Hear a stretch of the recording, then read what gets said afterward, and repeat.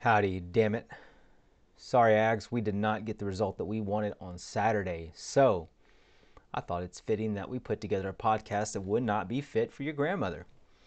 I want to call this and want to channel this into a burn it down podcast for this week. And that covers all bases. That's going to start with yours truly, me, and go all the way to the Board of Regents. Why not? We got a lot of stuff to cover to burn it down because we want to get the whole thing, right? We want to get the whole thing. I hope you're not scared of that, and if that does not give you any pause, go ahead and like and subscribe here because we are going to be talking about subscriptions a little bit more later, and particularly the ones that are paid, so that we can get a really sound understanding of what needs to go on here and what types of changes probably need to take place. So, yeah, with that said, let's go ahead and start right here. Do you recognize this picture? I know I do. I bet most of you know what it is, who it is, and what's being talked about in this picture. That's a milk jug. It says expired 2014 in reference to Jimbo's offense. And so the point being made here was that, you know what, one of the reasons why we lost to App State was because our offense was too complicated, and I've even said it as well. So let's start right here before we go any further with this picture. I should have listened to myself from what I was saying before the season. When we played Sam Houston State, we had certain things that we wanted to see, certain results and certain ways of playing that were important to have been done. And then those didn't get done. I will say this, and you know this, we're all guilty of wearing those maroon colored sunglasses, and I wish I had taken mine off a lot sooner so that I could steer you guys in the right direction as best I possibly could. But we all want to drink that maroon Kool-Aid. We want to, so bad we want to. We even feel like we deserve to. It's not quite true. I'm going to get to that too. But the point is that everything we needed to know was there. We'd seen it. The offensive line was struggling the entire time. So let's get back to this. Again, how do you know that the offense is expired if the offensive line can't hold a block? Tell me about that. Maybe if the offensive scheme was different, it might mitigate some of those issues. Okay, I could listen to that. It's kind of reasonable. Fairly rational, I suppose. But yeah, no, I don't want to talk about it. I don't really care about it because when the offensive line can't hold for more than 2 seconds, what's the point? That's what, importance-wise, that's probably 50% of the offense, if not more, but it's about only 20-25% of the actual total offense. I don't want to talk about the routes that are being run and how well the receivers are doing with those routes. If the offensive line can't block and get the quarterback time to actually throw the ball, my Lord, who cares what kind of routes they're running? Unbelievable. Absolutely unbelievable. Very frustrating. It's impossible to know what this offense is capable of until this offensive line can actually do their job. So, we'll leave that at where it is for the moment. The hits just keep on coming because Aggie and Foster are out for the season. So, yeah, man, thinking about that and some other heavy hitters we got coming up too are just really kicks to the teeth on this, right? We know, I think, what we thought this team is capable of and actually what it is capable of, but, you know, there is only really a few different areas. There's only one player that matters on an entire team that you could say, well, if you don't have that player, then sure, your team can't be what you think it can be. But there's another unit that needs to be elite for those successes to happen too, and that is offensive line. We've known it. You and I have known it. It's just hard to talk about because you can work with two receivers. You can work with a half-assed running back, and the offensive line is made up of 5 guys minimum. So it's hard to really focus on that one group because you want to pin the problem in a singular place. And I'm not saying the offensive line is the problem, but the concept of the offensive line is the problem. I'm not really here to blame players or anything like that, but the offensive line is our problem. It is. It may not be the only problem, but it's the only one that we can accurately say right now we have to get under control before we can diagnose really any of the other problems. Sure, Haynes King has not done us any favors in many ways. He's probably been playing better than he has the first, 2 or 3 games that he did play, the last 2 games. But who knows exactly what he could have been doing the entire time if the offensive line was doing the job they were supposed to be doing. So, I digress. So let's go on. Let's move on. And let's continue this streak. And let's talk about the press conferences. Here's what, in my opinion, Jimbo should be asked immediately. First, what are the issues with the offensive line? Press for details. How are they fixed? Again, details matter here. Not that they need to execute better. Because if we want to talk about how they execute better, then the question becomes, how do you get them to execute better? Give me the ins and outs. How? What must be done so that the offense starts executing better? Let's get to the nitty-gritty. And then how do you facilitate those changes? Answers to these questions, I think, would be much better to reveal the state of where this program is at. I've got some worries, and I'll reserve those for a couple other things because there's no need to jump the gun on certain things. But again, accountability needs to be had from the top down, and as wide as possible. So, what questions are being asked in these pressers?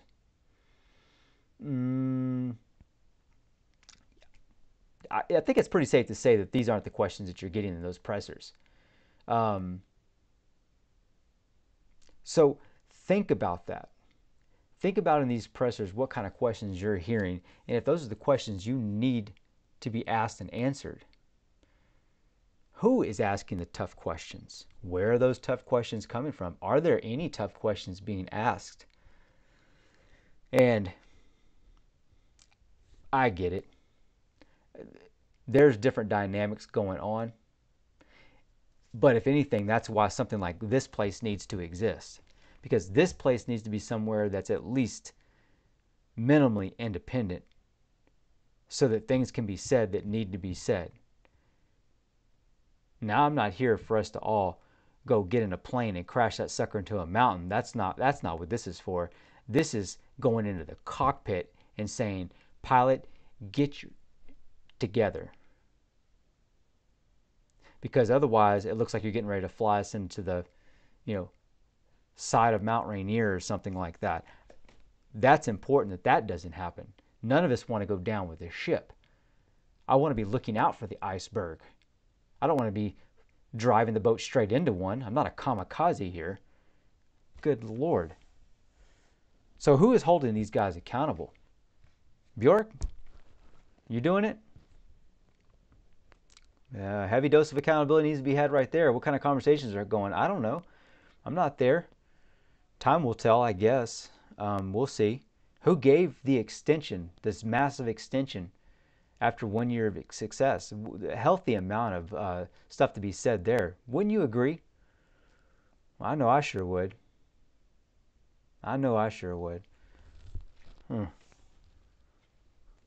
Goodness gracious. I mean, we're gonna end up getting somebody hurt here. Let me bounce over here to you on this one.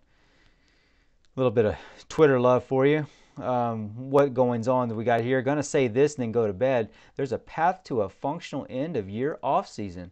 It involves Jimbo committing to Weigman. Sell current players that Connors the future. Sell potential I'm not sure what OCS was supposed to stand for, but other potential people that Connor's the future. All that means Jimbo has to put aside he's got to put aside his ego. In large part, a lot of that I agree with, and I'm here for some of that, but no. Did you see when Weigman was in? Were you not deathly afraid that he was going to get hurt like I was? We almost ended the future. How do you think Max Johnson got hurt in the first place? We talked about that on the reaction after that game, wasn't it, against Arkansas? There was a blocker, a defender that came up the middle nearly untouched, got too much pressure, Max threw the ball, hit the player with his finger and broke it. I mean, I'm afraid for Haynes King at this point. Put Weigman in and then ruin the next year or two? Holy cow. I get the sentiment. I really do. String's a cool guy. But not what I'm going to agree with. I'm no stranger to calling out things whenever I don't agree with them, because 90% of what this guy says I agree with. 90% of what Josh Pate says I agree with. But not this go around, and I'm not afraid to point out the times that I don't like it or not. I don't care.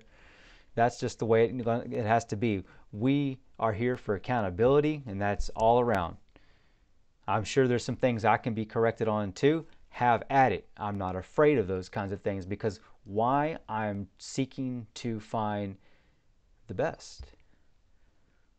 I can't be the best without critique. So if I miss up on a stat or something, I need somebody to correct that so the viewers don't have the wrong impression. Or if I have a completely wrong opinion, that there's a counter opinion to that needs to really be taken into place. I'm not down on this guy or anything like that. I just don't agree with the take. Call me crazy on that. That's where I'm at with it right now. So, no Weigman right now. But I think this goes as far as the Regents do. They're the ones that approved that contract. Bjork, he's got to have something to do with that too. We're locked in for a long time. Long time. We were originally too, but we'd be halfway through that contract at this point. We could ride it out for another couple years, see what's going to happen, and then get out of it if we needed to. Ooh. But not now. Not now. Looking crazy. So, what about Sharp? You thought you were going to miss out here, Mr. Sharp? I don't think so. No, sirree. A lot going on there, too. So, it's a little hard whenever you got the same leadership going on all the time, isn't it? And I think we've done some good things there. Mr. Sharp actually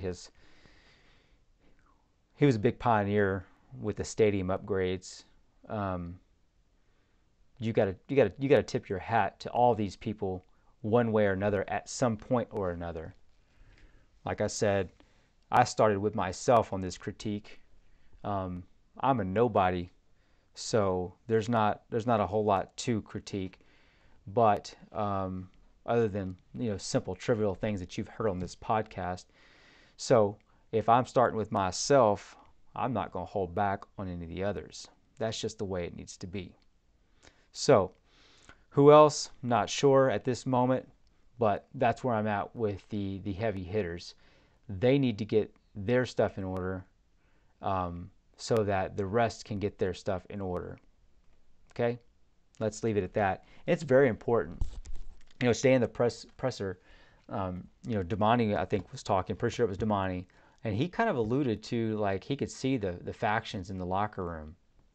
We've talked about what it may look like for when to fire Jimbo. Now, I don't think Damani was actually talking about, like, the locker room's divided, like you've got people warned against each other like that. I just think that they kind of are not clear what's up and what's down. I think other parts of his comment really tell us a lot of good things as well. So there is a silver lining here. Again, the L's are still on the table, but we've got to figure out where the progress is taking place, and or if this team is on a huge just backward slide, unrecoverable, because that's when that's when you need to move on. In my opinion, when the coach has lost the team, that's when you need to move on. I still don't think he's lost the team.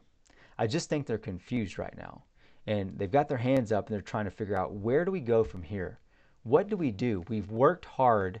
And Damani even mentioned this. He's saying this. He knows it. They've worked hard in camp. They worked hard in the off season. And the results are just not there. They're not clicking. To me, that's actually good news. I'm really glad to hear that. But it's a tough year because I'm sitting here thinking and I'm watching and I feel like I know these guys worked hard, but the results aren't there. Oh, and I hate it for the guys. I hate it for the fans. There's so many fans. There's so many great fans. This is just absolutely the best fan base that there is out there. And I kind of want to end on this part because with the right expectation, then you can be set at ease just a little bit more. At least that's what I think. I mean, look, we're not guaranteed to get a natty ever. We're not. Doesn't matter what we put into it. We're not guaranteed for it to happen. We're not guaranteed an SEC championship. We're not guaranteed a New Year's Six Bowl. No matter what we do, we're not guaranteed that. We can't control any of that. What you can control, though, is how you support this team. And I believe this team deserves to be supported till the end. No 2%er BS. They don't deserve 2%erness. I understand the frustration, but when it comes to reactions and ridiculousness, we need to, for instance, we need to stop the fire Jimbo BS right now. I just don't even think that's where we should be with this. It's just not really that close. I know it feels like it should be close, but no. Let's get off of that and start supporting this team.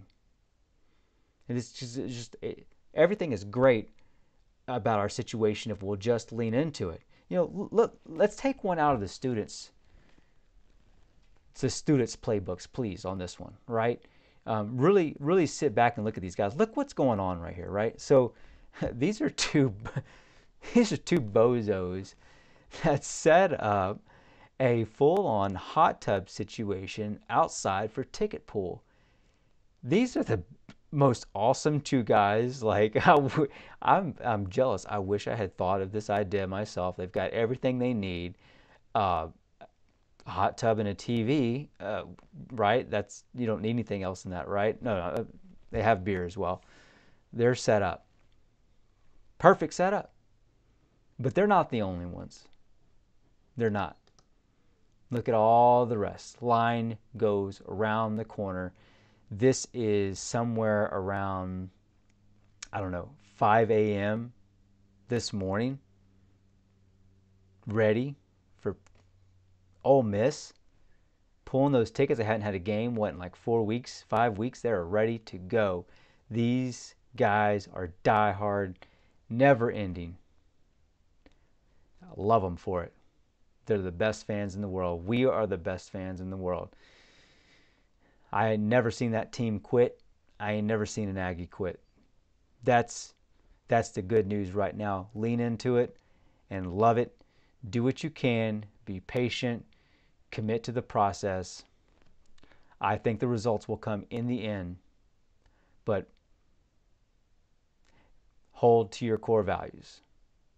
In these trials and tribulations, hold to the core values and do what you can with that. Lean into the good parts. Rest on the good things that we have and that we are. That's all you can do.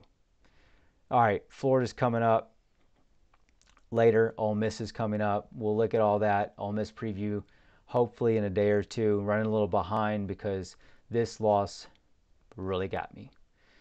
But still going to stay committed to you all. If you've made it this far and you're still not scared, Halloween's coming up, I get it. But you'll get some candy if you subscribe. Just do it. Great. See you soon. Thanks and gig 'em.